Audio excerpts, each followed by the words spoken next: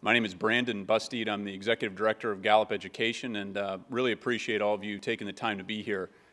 This is, by design, a private luncheon and briefing that we wanted to have to share with some of our close friends and family at Gallup and at Purdue to give an opportunity to share some exciting news of what we're going to be embarking upon together.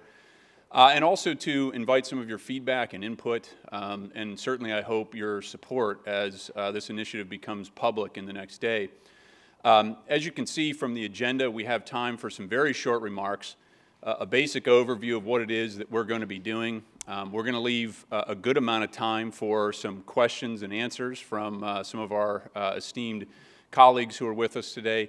And we'll be ending promptly at 1:40. You might note that we had this scheduled until 2 p.m., and so we wanted to leave plenty of time for folks to be able to mingle and meet and greet. So that's the idea today.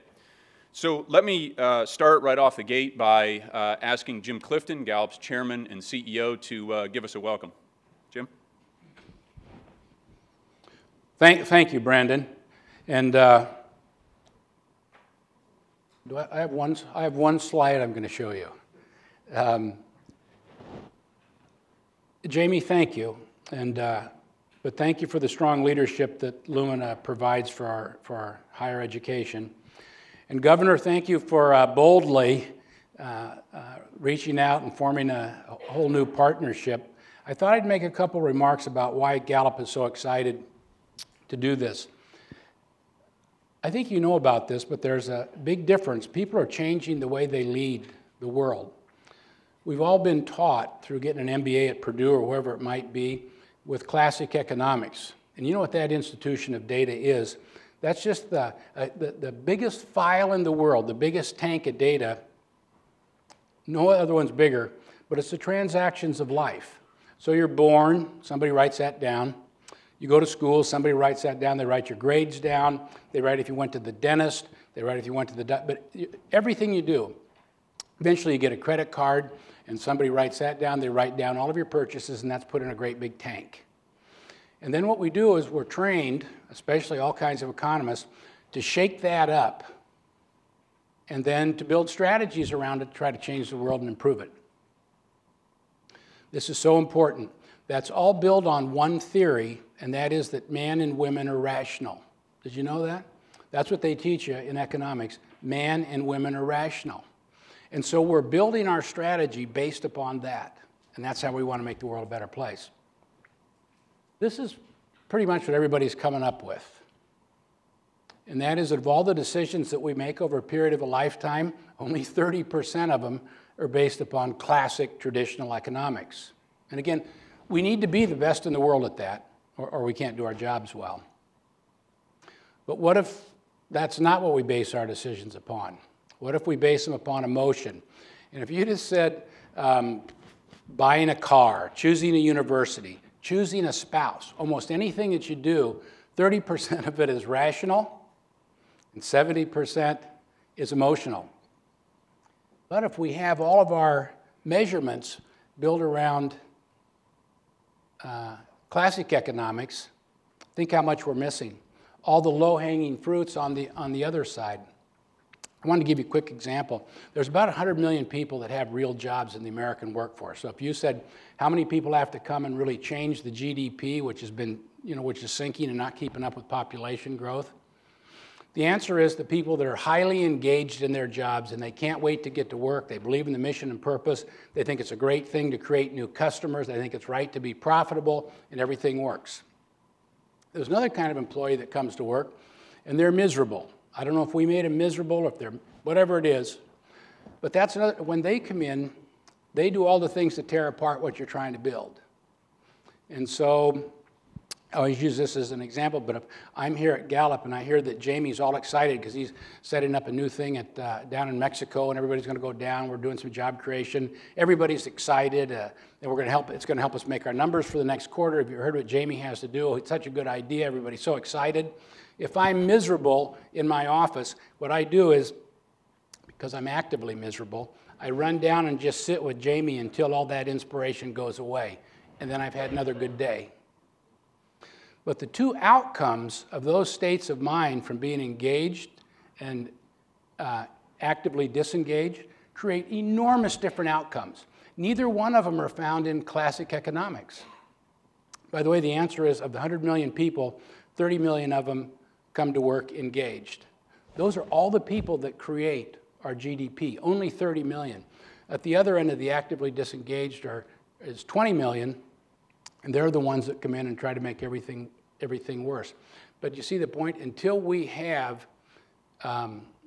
institutions of metrics in that low-hanging fruit, we can't ever do that. We can't have the big kind of advances that we really need. The reason I was saying, Brandon and Mitch and Jamie, that we're excited to do this. For higher education, nobody's ever built those frameworks and those metrics in the behavioral economics, and that's our assignment. So thank you very much. I thought, Brandon, you asked me to make that, to tell how we're different, and that's how we are. So thank you very much for coming.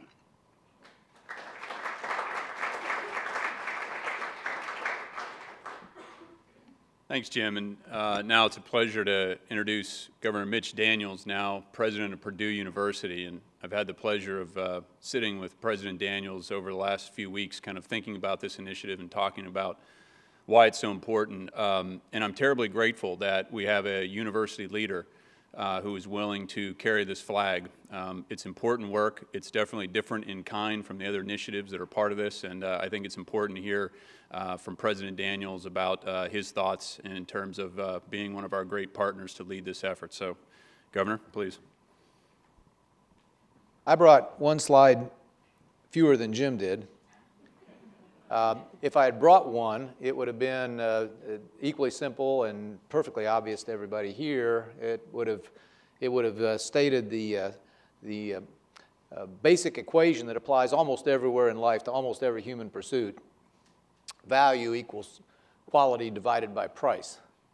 And almost everybody in this room probably applies that consciously or unconsciously to what you do every day, but there are a couple sectors of society which have escaped without it, the accountability that comes with it. K-12 was one until the last few years, and that started to change about time. Many people, long preceding this endeavor, and surely my short tenure in higher ed, have been calling for the same thing. The measures that we have had to know how valuable, how useful, how effective higher education is have been either non-existent or very imperfect. Some are worse than none at all. Some of the ratings and measurements actually incentivize the wrong behavior among the people leading the institutions that we count on for excellence in America. You know, in a nation which is a little shaky about some of its institutions and their global competitiveness and superiority, one that we have been rock solid sure about till the last few years is higher ed. And we have to remain that way, and if there are things we need to do to identify where excellence is and where it comes from and how we can replicate it, do better at it, well, let's have them. So, in my new employment, from the very first day, on the first day, I asked a faculty committee, I convened one, and asked them to start thinking about accountability at Purdue. How would we be able to say for sure, with the kind of evidence we demand about everything else at a research institution, that our students were growing wherever they came in? They were growing while they were with us, intellectually, in terms of critical learning, and as well as content knowledge. And that whatever we were doing was preparing them very, very well for whatever came next. We have anecdotal evidence galore and a little fragmentary data here and there, but there wasn't anything I thought you could take to the bank. So I went looking, and I saw that these folks from Gallup, and everybody pays attention when you come across Gallup's name. I saw, you know, Jim, Brandon, and others talking about the need to apply the same sorts of measurements in higher ed and learn the sorts of things that we know about essentially every other business and every other walk of life. So I went out to see them. Relationship grew from there and brought us to today. This has been about a year-long conversation and evolution. And I just want to say how thrilled we are at Purdue to be the first customer and the first research partner of what I hope is going to really add to our common knowledge about how much value is being added, by which corners of higher education, by which practices and methods and emphases. And speaking just as one institution, I hope that we will learn things. I don't doubt we will learn things that over the long haul will enable us to do better by the Boilermakers of the future. On behalf of Purdue, I'll say that we see this as equal parts responsibility, necessity, and opportunity. Responsibility because I think we do feel responsible to those students who might come to our campus, to those employers who might recruit at our campus, to be able to tell them something real about not just the material success, but all the elements which Gallup has learned from, is it 25 million interviews or something in your accumulated database? No one knows what Gallup knows about the elements that go into a highly productive, successful, and fulfilled employee. And those are the kind of people we aspire to produce, and I think most schools would tell you the same. So we think it's a responsibility to know that. We think it's going to be a necessity. You know, as parents, students are looking and saying, is it really going to be worth this high price you're asking me for? As employers are hiring people who come in carrying something called a college diploma, who then turn out cannot do the work and do not fit in and make everybody else miserable instead of more productive. The market, the world's going to demand something that's not there now in terms of proof of performance and quality. Now, at Purdue, we see this as an opportunity, too, because we believe fervently that we're closer to the target than many, but we know there's a lot of ways we could improve, too, and that's why we're so happy to be a part of it, eager to be a part of it. Hope we're the first of many, because the more who join this research collaborative, as Brandon calls it, the more we'll all learn. But it's going to be an exciting day, I think, sometime next spring when the first of these phenomenal, rich databases about college graduates that Lumina has now enabled us to undertake is available for us all to scrutinize. So thanks to our new partners.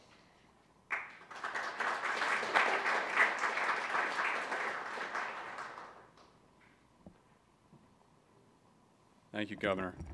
I'd like to introduce Jamie Marasotis. Jamie is arguably one of the greatest thought leaders in American higher education today, and also serves as CEO of Lumina Foundation. And Lumina has funded a number of very important projects in higher education around affordability and access, and we are grateful to have them as a partner helping to underwrite a significant portion of this study. So without any further ado, Jamie, thanks. Thank you very much, Brandon. Good afternoon, everybody. Let me begin by saying first that so Lumina Foundation has an unusual vantage point in terms of this work. We are atypical in the sphere of philanthropy, so we're the nation's largest private foundation, private endowment, exclusively focused on higher education. And so we've taken that unique vantage point to try to increase high-quality degree attainment, mobilizing people around this idea that increasing high-quality educational attainment matters, but doing so through significant changes in the system, whether that is changes in terms of the student finance model of higher education, which is clearly broken, changes in the delivery system of higher education, or changes in really what we understand degrees or other credentials from higher education institutions actually mean, what they represent. So we've taken that unique vantage point, and from that unique vantage point, I think there's a couple of things about the index that are important in terms of our national endeavor to increase attainment. The first is we know that demand for talent is increasing very rapidly in our society. That this increasing demand for talent is both economic and social in nature, that it encompasses both employers and individuals. So this need for talent, this drive for talent, which we've really seen this spike in terms of things like the jobs and the wage data and other kinds of information, is pretty dramatic in our contemporary experience. The second is the expectations of higher education are increasing very significantly. And you can actually see this pretty clearly in fairly recent Gallup data showing, and to the point of the index, showing that what Americans really want most out of their higher education institutions is a great job and a great life. Those are the things that really matter from the American public's perspective in terms of what they expect from their higher ed institutions. So the index, which Brandon's going to talk to you about in a moment, is really an atypical, unusual thing that's being developed, because what it's going to do is deliver on three very important things. The first is it's going to give us information on whether or not colleges and universities, from a national benchmarking perspective, are actually delivering on those expectations, what they are actually doing to help people get a great job or a good life. The second, with the leadership of Purdue and hopefully other institutions that follow, is that we'll find whether or not individual institutions are measuring up and what they are doing in terms of their ability to deliver on the promise of higher education, the great jobs, and a great life. And the third thing that it will do, and it's something that you don't get from the kinds of things that Mitch was talking about, the ranking systems or the other types of measures, is that it will actually provide practical information for colleges and universities to actually do something, to take action, to improve what they are doing on delivering those outcomes. So this is an important development in terms of our national understanding about the outcomes of higher education. We have seen in the last few years better data about starting salaries, about debt levels. We've got some very, very early information about learning outcomes that we're trying to process, et cetera. But this gives us a big leap forward. And I think it's this combination of benchmarking data plus the opportunity for continuous improvement that the data would represent for colleges and universities that could be very important in terms of the trajectory of increasing high-quality attainment in the United States. So we are very proud to be partnering with both Gallup and Purdue on this initiative. We think it holds a great promise in terms of changing the national dialogue about outcomes of higher education, and we're looking forward to seeing a lot more other institutions follow Purdue's leadership in the coming years. Thanks very much.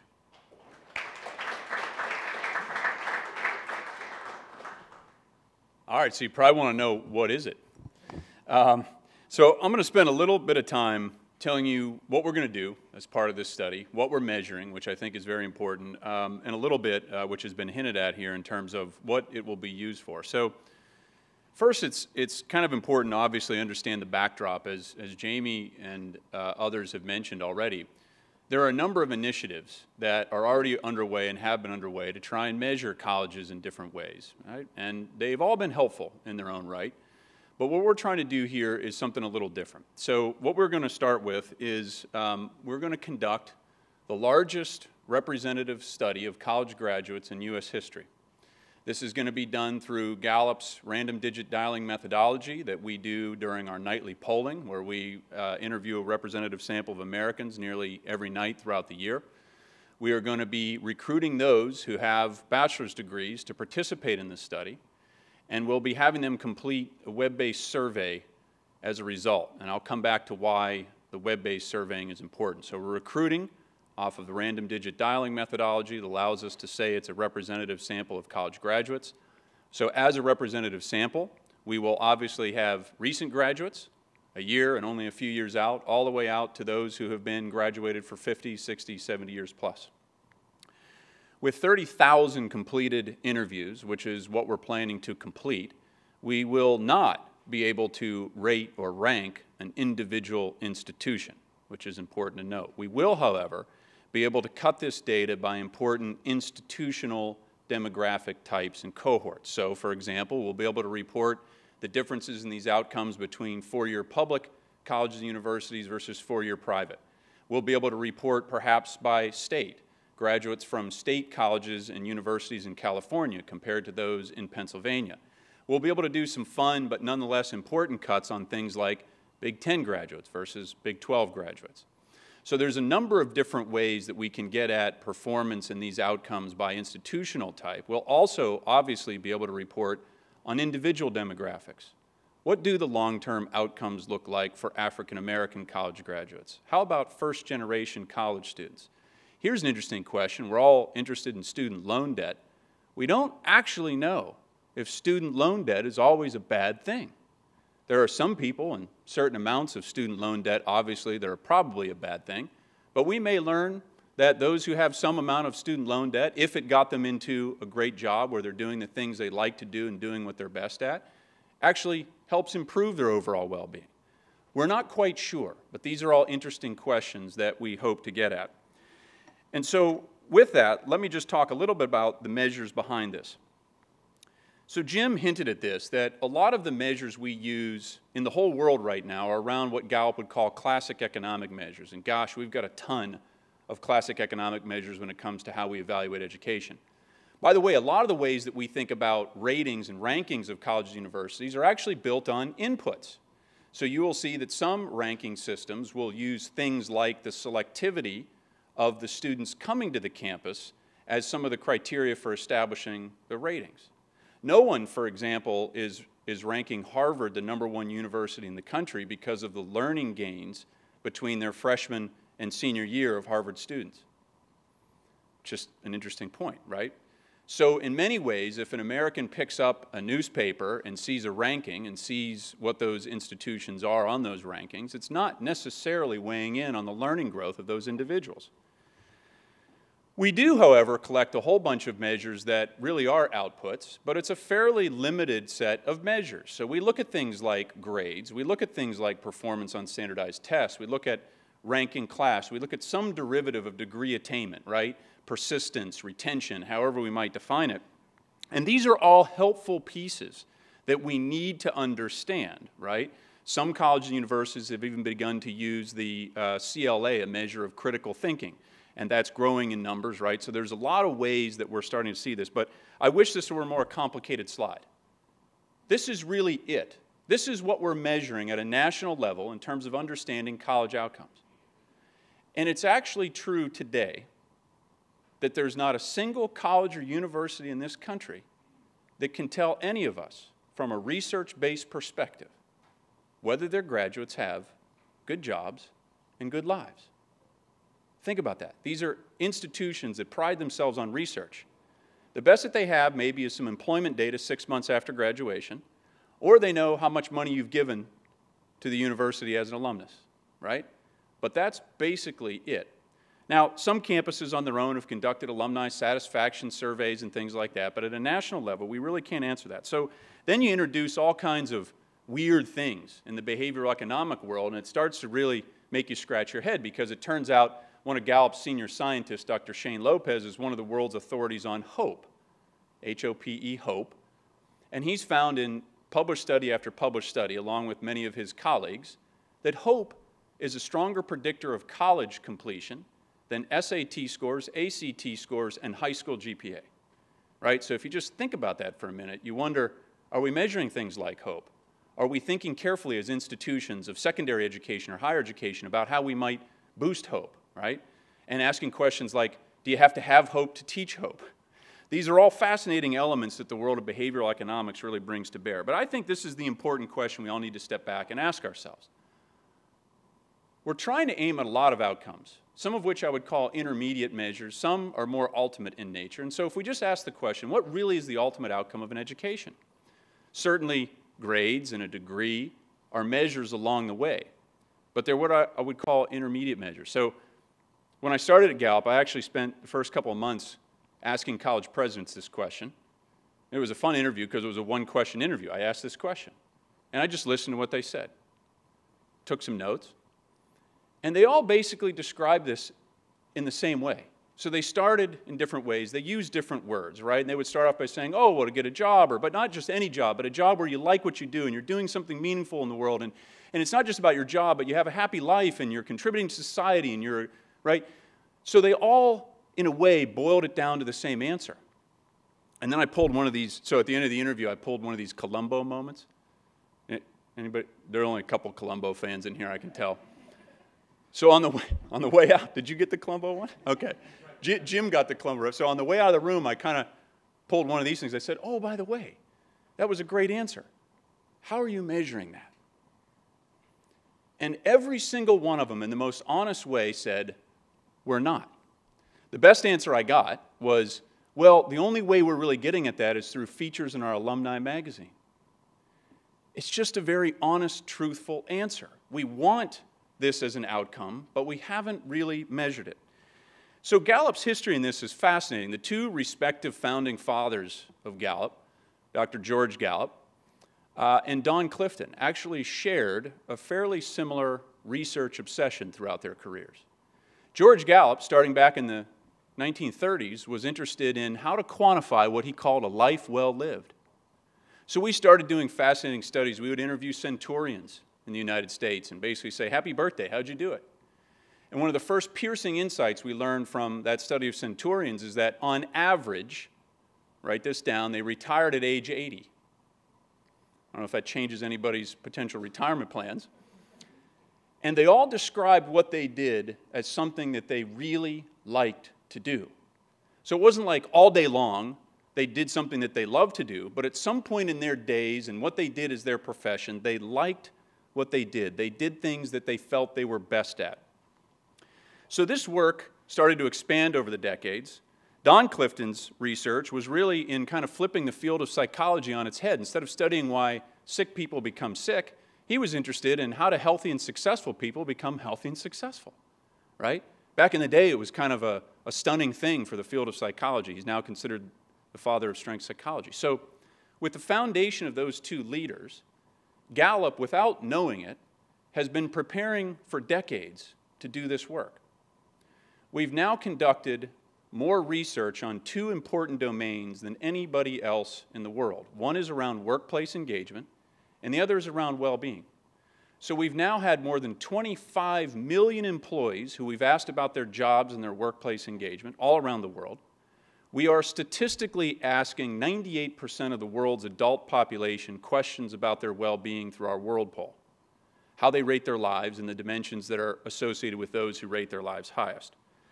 So it's through those two lenses that I want to explain what we're going to be measuring and how.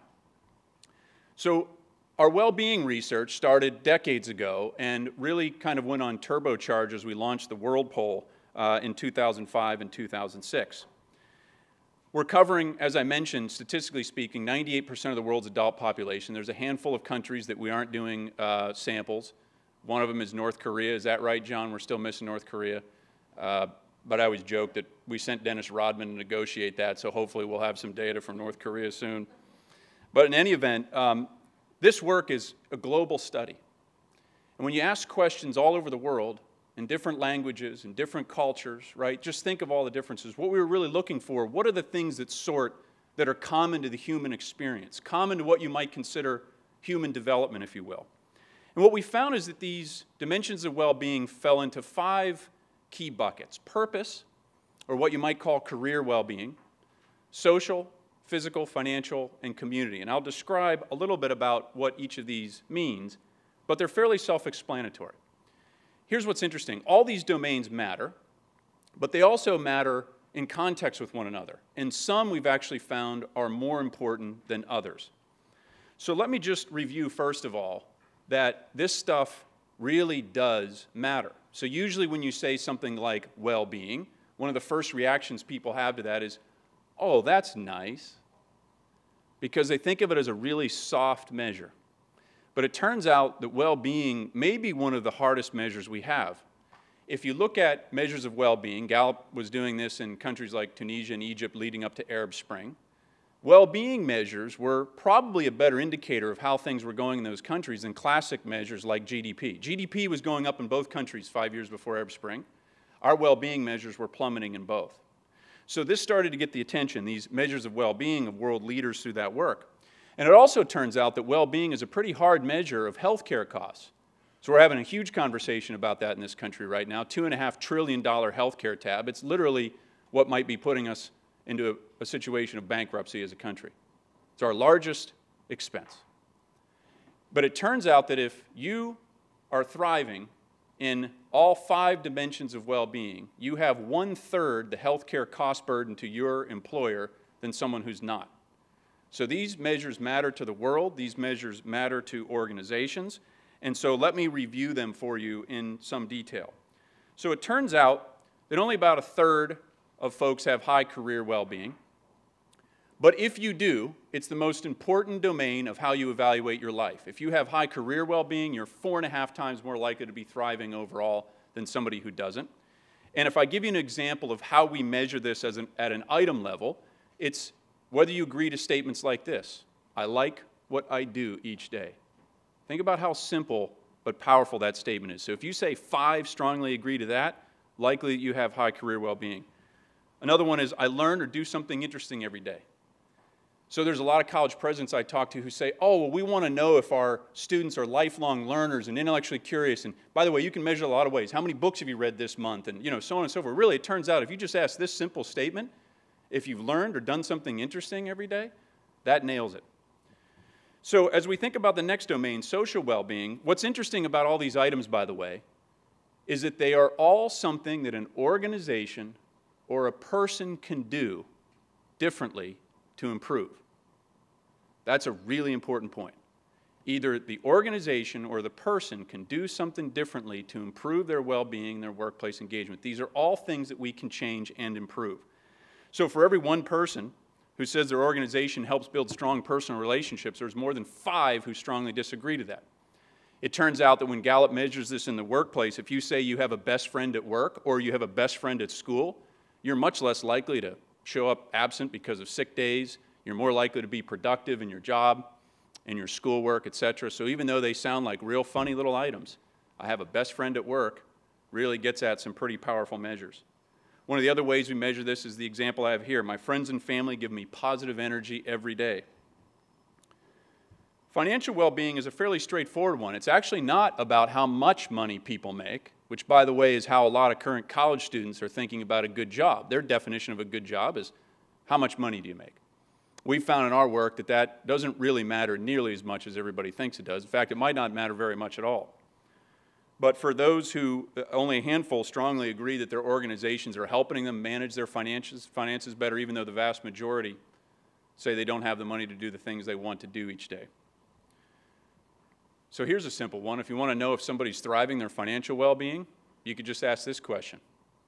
And oh, by the way, we found that people who spend money on experiences have higher well-being than those who spend money on things. So there's fascinating tidbits here that very much get at what we can espouse as educators and what we can be taught and learn as learners. So finally, on physical well-being, in the last 7 days, I felt active and productive every day. And community well-being is another one where I'd love to use this example about how colleges and universities may be going astray on this. It turns out that our gold standard item for measuring community well-being is this one I share here. In the last 7 days, I've been recognized for contributions made to the city or area where I live. Now, so you think about how strong that statement is, right? Not many people can say strongly agree to that, but that's much more of a measure of being deeply, meaningfully engaged in 1 or 2 things, as opposed to being loosely affiliated with 17. Yet the average college graduate resume that I look at lists, on average, 15 different extracurricular activities they were involved with. When I see that, I think it's at the expense of being deeply, meaningfully engaged in any one of them. So there's so many powerful insights that we can take from this work. By the way, our researchers, I love this, they said, so community well-being is the least important driver of overall life evaluation, right? But it's still important of the 5 domains. But they say those with high community well-being is the difference between a good life and a great life. And I love how they frame that. So now I want to segue to what a great job looks like. And this is interesting. So George Gallup was famous for saying that if democracy is about the will of the people, then somebody ought to go out and figure out what that will is. Well, the will of the people is really clear about what they want from higher education right now, and Jamie mentioned it. Recent polling data we've done, whether we ask a representative sample of Americans, a sample of American parents, or if we ask college freshmen right now, they all say the same thing. Number 1 reason why the college degree is important to them, to get a good job. Our question is whether they actually understand what a good job really looks like, because they obviously get the idea that salary might be part of that, but that may be taking them down the wrong path. It turns out that there are things like what I've mentioned before. I like what I do each day. At work, I have the chance to do what I'm best at every day. I have someone who cares about my development. That's an interesting one because it works in the workplace just as well as it does in schools. It turns out if you say you have a teacher who cares about your development or knows your hopes and dreams, you're much more likely to be a more engaged student. So this word, care. is an important one that we see throughout all of our elements. So Jim mentioned that when we measure this across the U.S. population, only about 30% of U.S. workers are engaged. Well, guess what? Anybody want to take a crack at what workplace engagement looks like in China? Remember, most people would bet that China is going to greatly surpass us as an economic superpower real soon. What percent of workers in China are engaged?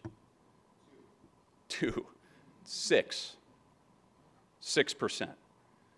So obviously, if China is going to become an economic superpower, that's going to be something important that they're going to need to pay attention to. Why do we care about measuring engagement? Why do we care about measuring well-being? Well, I showed you that well-being matters for the world and for predicting and driving down healthcare costs. We measure engagement because those items that I just shared with you are predictive of these key performance indicators that businesses care about, everything from profit and revenue to absenteeism and turnover. So it's not just because these are nice things to measure, right? These are also things that are important to measure. And so where we stand right now is that most of the world of college measurement hovers interestingly around two very narrow time frames, either looking at measures of students coming into the college or looking at measures immediately upon graduation or graduating. We're actually doing very little to measure the learning growth between those 2 points in time, and that's where we stand today. But if you think about what we're really aiming at here, it's not just the measuring of the 4+ years that someone's in college or around college, but it's really the 40+ years of their career and life trajectory. And that's essentially what we're going to try and get at. Now, we will be asking questions about household income and personal income, and we will ask questions about student loan debt, but those things are in the service of the greater research agenda we have around trying to identify whether or not these graduates have great jobs and great lives. And so let me just summarize the spirit of this initiative, which a few of us have commented on. This is not a ranking. We are designing this as a benchmark against which institutions can voluntarily choose to understand how their graduates are doing. We are going to invite any institution in the country to join us in this work, thanks to Gallup and Purdue creating it, but we would like it to be a research collaborative, to invite institutions to join us so that we can all start to discover the various pathways towards these ends. Because at the end of the day, there's a lot of different ways that we can get people to great jobs and great lives.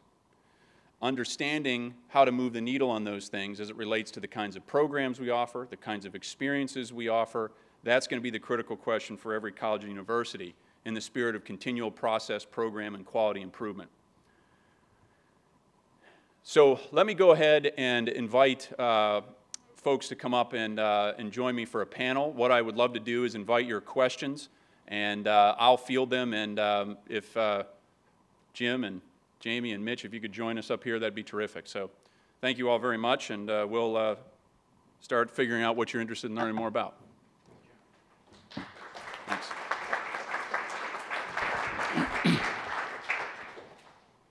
Just to say what I didn't state obviously before, you're in a room full of family, friends, and esteemed higher ed experts. There are no press here. So if you were worried about asking a sensitive question, you don't have to worry about that. And so I'd be delighted to entertain any questions you have, and then we'll break and have time for some mingling and interaction. What would you like to learn more about?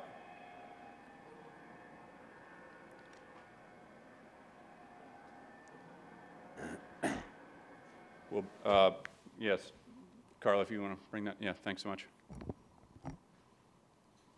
Hi, Hans Kuttner, with more of a stronger background in healthcare than education, and in healthcare, one of the tough things is thinking about the question of risk adjustment, which is how do you make apples-to-apples comparisons? And I'd just like to hear our panelists talk about how those sort of questions have been coming up and how they've been thinking about that in the context of this initiative.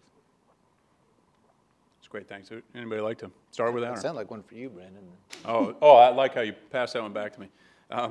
Well, so where we're starting with this, with a representative sample of college graduates with bachelor's degrees, we're obviously going to be able to weigh in on that experience, right? So this study is not yet covering those with just associate's degrees, although obviously we will be covering several people who started at community colleges and finished their degree elsewhere. But we will, as a result, understand all the different major categorical types of higher ed, right? So what we have is the opportunity to have some standardized measures across this.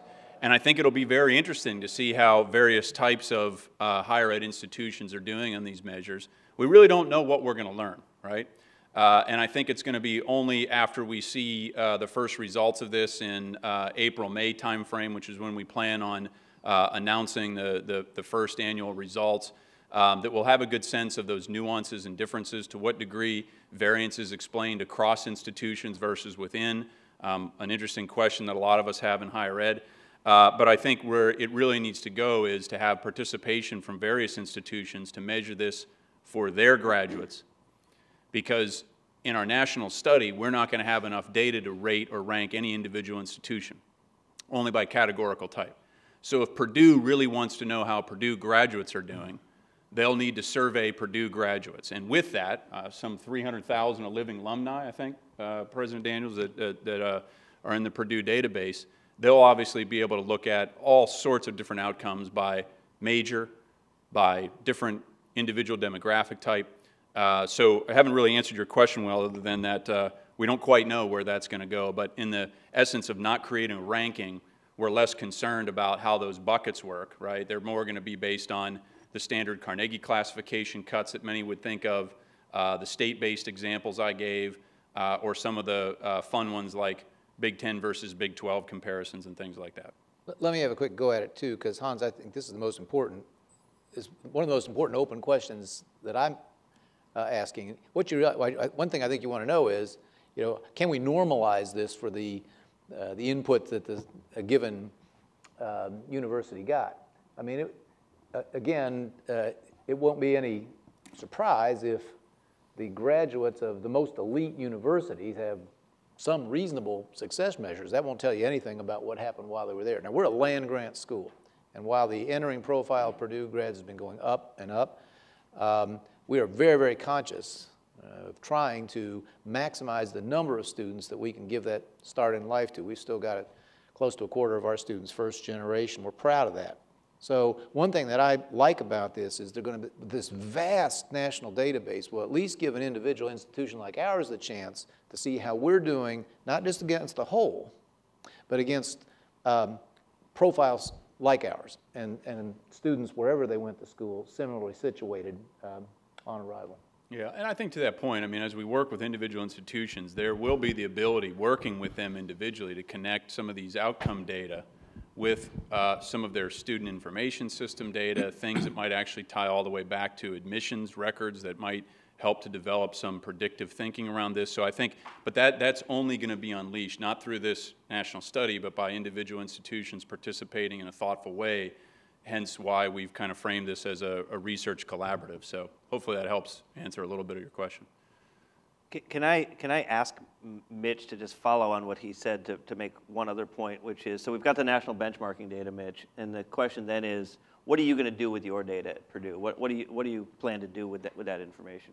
Well, first, make it available to stakeholders, as I said, as a matter of responsibility. Secondly, I hope, over time, we'll be able to identify those experiences that seem common in the most fulfilled, the most successful and engaged of our graduates, and try to make those more commonly experienced on our campus, whether it's pure academics or, as I suspect it may be, it may have to do with leadership experiences or social environments that they were part of. I mean, we have a proliferation this is just a guess, but of so-called learning communities on our campus. We're encouraging that all we can.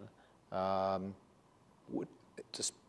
hypothesis is that the graduates who had that experience probably, that we know they do a little better while they're on campus. I'll just bet we'll find that that's shows up later in life too.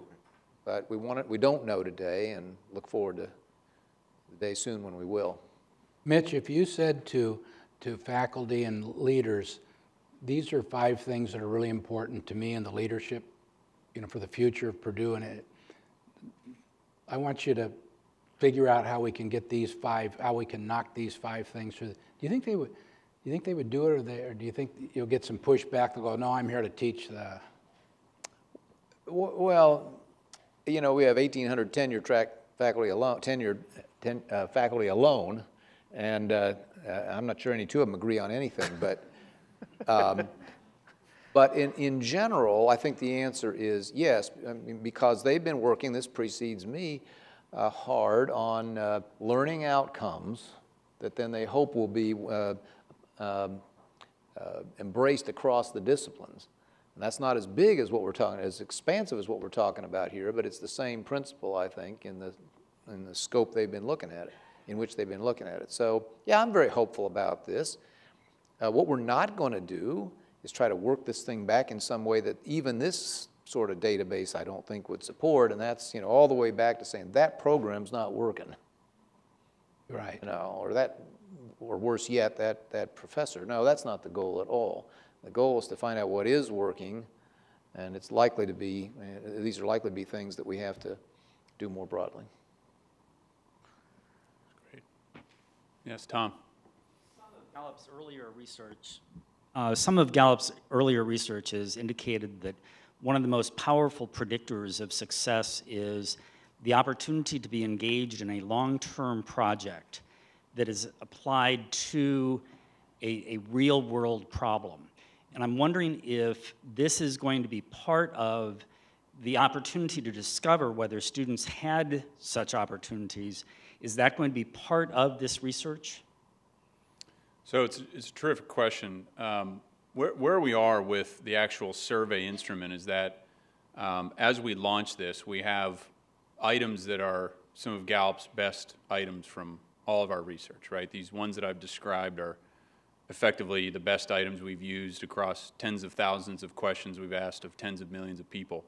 So those are items that we've certainly locked in as part of the research agenda, but we have left room for a lot of input and thought for others to help us think about what else we might cast in this broad net. Now, we have certain natural limitations of how long a survey is going to be, so obviously it's not limitless, but we are certainly inviting a number of Purdue faculty to be involved in this process, and we will be very eager to gather the input from, frankly, many of you in this room and other national researchers around what else we may want to add to this. So we are leaving room for that. But to answer your question, yes, we've found in some previous studies we've done this past year things like that young Americans age 18 to 35 who we looked at their relative success in the workplace, if they said in their last year of school or college that they had worked on a long-term project that took longer than a few classes to complete, or that they had applied it to a real-world problem, they were more successful in their work later. So those are things that certainly, as we have learned important nuggets from other research, will certainly be things that we add to this. Some of the other things that have been suggested are just simple questions like whether a graduate has started a business or plans to start a business, right? There's this huge conversation about entrepreneurship in this country, and to what degree are universities helping to spur entrepreneurship, right? So the good news is we have a lot of room for this research. The bad news is at some point, we have to make cuts on what we don't ask, but we certainly are going to include the things that we think are the most important items as validated previously. So it's not like we're just, coming up with neat questions to ask.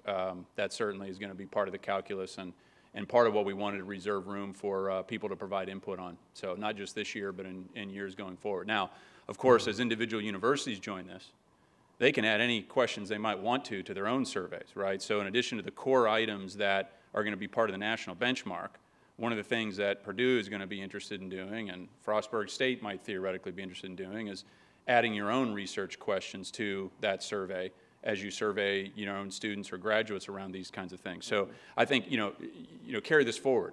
If we theoretically had 500 college universities participating in this, all of whom are adding their own custom questions about what they think might drive success later, we've got some 5,000 questions that we are thinking about whether or not they're connected to somebody's success, the wisdom of crowds is going to be a very powerful element of this initiative. I just want to say, I think that's a bullseye question. I guarantee it's something we're going to want to ask. That sort of instruction is already a significant part, and has been for a while, at Purdue University. And anecdotally, we hear all the time, when employers say they really like our alums, it comes up almost constantly that they seem to, that they work in teams, they show up ready for work, and they have had experience working on projects like those you described. And we are headed in the direction of making that more and more and more common in our instruction, and not simply in the so-called STEM disciplines. But we absolutely are going to want to check and see if our suspicion is correct or not. And I personally think that belongs, something like that belongs in the benchmark, because there's an awful lot of evidence that this will be part of the new pedagogy. And we ought to know for sure. Who's next on questions? I'll start with you over here. Yeah.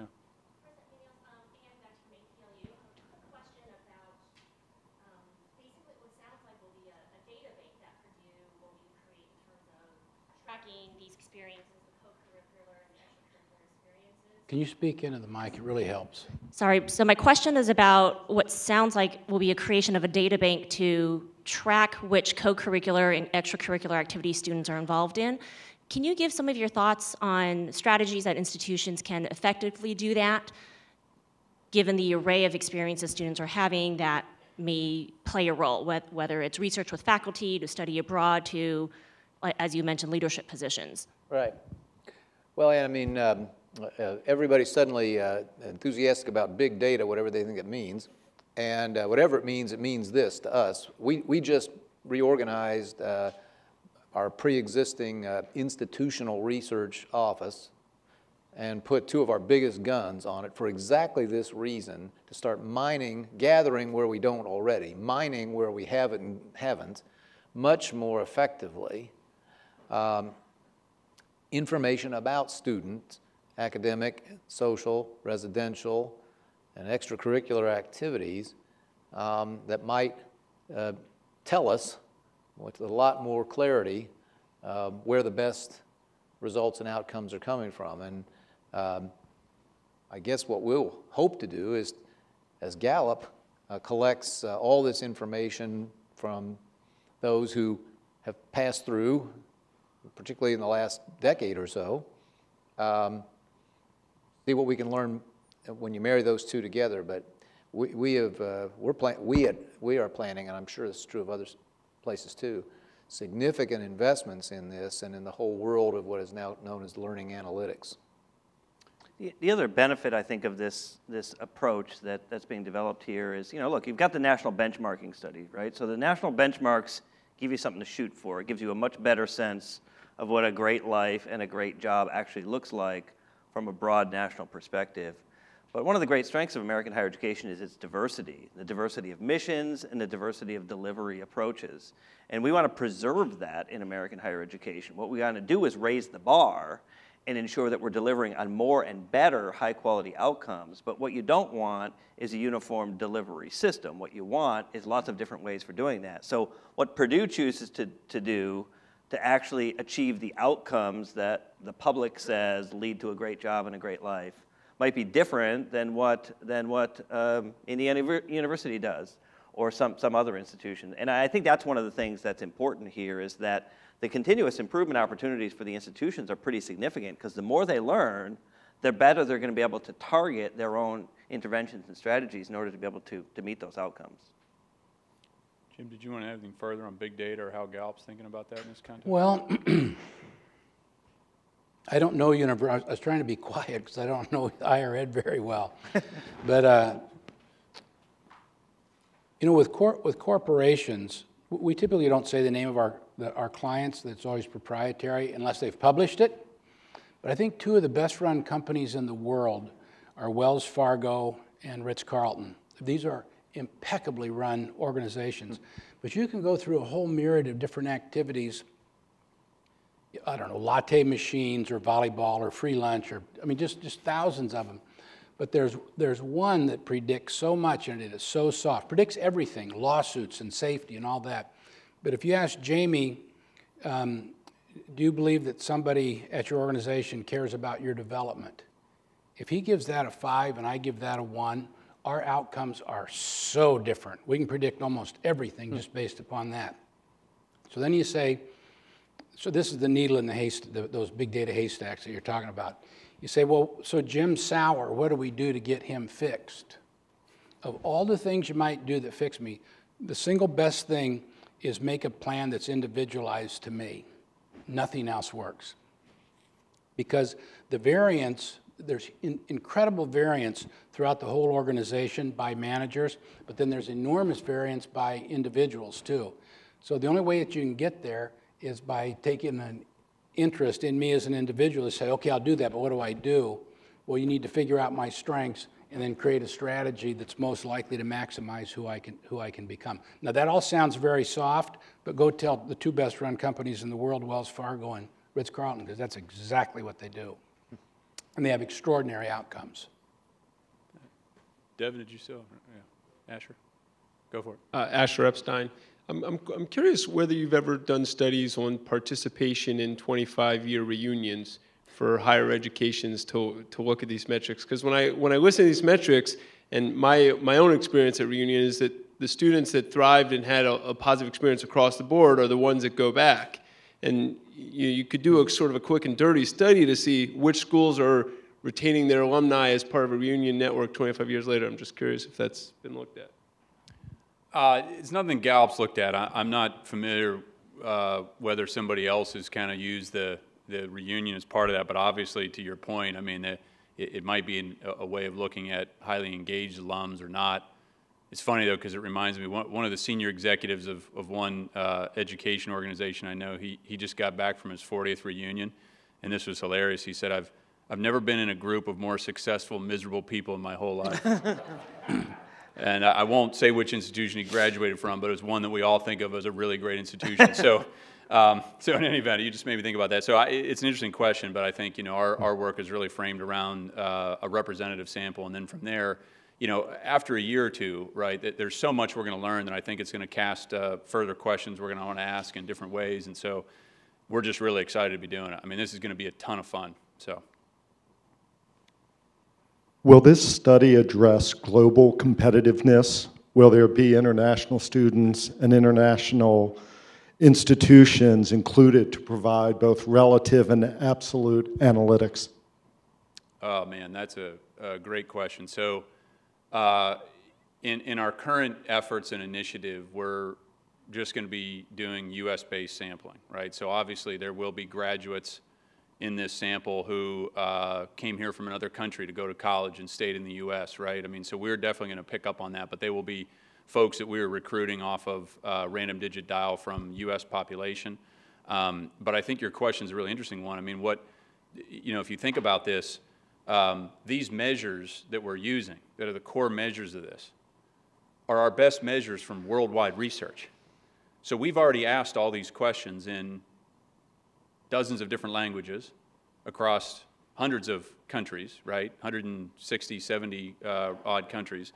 And so, there could easily be an opportunity to cast these same measures for European colleges and universities, right? So we don't have it in our design right now to expand this internationally, but it's something that certainly could be a very near-term possibility if there were interest to do it. But for the purposes of our benchmarking study, it's going to be U.S. population only. That's a great question. But another answer, Brandon, would be, I think one of the best jobs that Gallup scientists did is that they put 7 billion people in 3 categories, which is suffering, struggling, and thriving. So we're able to quantify the whole. It'll be interesting to see, I think profound to see, how much how that compares if I have a degree from Purdue or from Oklahoma or from MIT or wherever it might be, how that changed. I mean, suffering is a brutal state of mind that's kind of the is the bad answer to the wheel of five there. Struggling's okay, but if you report thriving, which means you're you're filled with hope and enthusiasm and inspiration for life, and you're giving back in your community and all of those things, the outcomes of the country that you live in are really different. If you're suffering or your thriving is crashing, like Brandon showed, you have, on the other hand, then you have revolution, and they come and get you. Your country fails. So I think there is one real good benchmark in there, and that's the suffering, struggling, and thriving. Yeah. So we have time for one more question, and then we wanted to make sure there was time for mingling. So, Steve? I'm sorry, Michael. Yeah. Michael, thank you. Michael Polyakov, American Council of Trustees and Alumni. At some point, will this data from higher education be put in comparison with some of the alternative tracks? For example, people who've gone right into a job training program or went through U.S. military and then progressed. So many of these factors are non-learning factors, you know, in the academic sense. So I'd be curious to know, ultimately, when we've got all that data, how these tracks might actually compare. Right. Yeah, it's a fascinating question. So very briefly on that, you know, Gallup is asking many of these core questions every night through our Gallup daily polling. Well-being, we ask a sample of 500 Americans every night, these questions of well-being. So we can immediately know how college graduates compare to those without a college degree, right? And so eventually over time, we can probably be thoughtful about looking at other pathways because, by the way, as you know, as you've said, there are many pathways to great jobs and great lives, not just college. And so we will be in a place, because of some of our other broader polling and research work, to make broad comparisons between those who, you know, have no high school degree, those who have a high school degree, those who have an associate's degree, bachelor's degree, you know, postgraduate degree, because those are all standard demographics we capture through all of our research.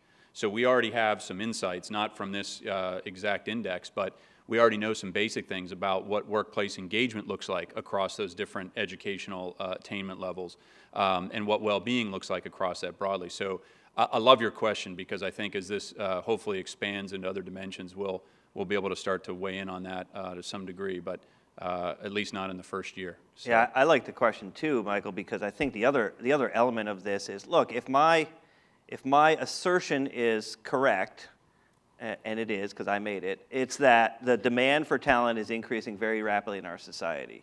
And so if that demand is increasing, what we know is that somehow that demand's got to be met. We also know, particularly if you zero in on the employer perspective as one element of that demand for talent, employers are less and less concerned where their employees get that talent. They just want them to have it. Yeah. And so, you know, what we've seen from military training, from workplace-based experiences, et cetera, is that we're starting to see high-quality outcomes being both more clearly understood and better applied in the labor market. And so I think your question is a very good one because ultimately what we're trying to do is move higher ed here and get them to create some fairly significant change to help meet the country's demand for talent. But somebody's got to meet it. And I think part of what you're suggesting is that there could be some pressure on the system to demonstrate that it can be delivered in some other ways as well. Any other closing comments, gentlemen? We've said enough. You've said enough. Well, thank you all for taking your time to be here today, and we'll be happy to stick around and chat with you more. Appreciate it very much.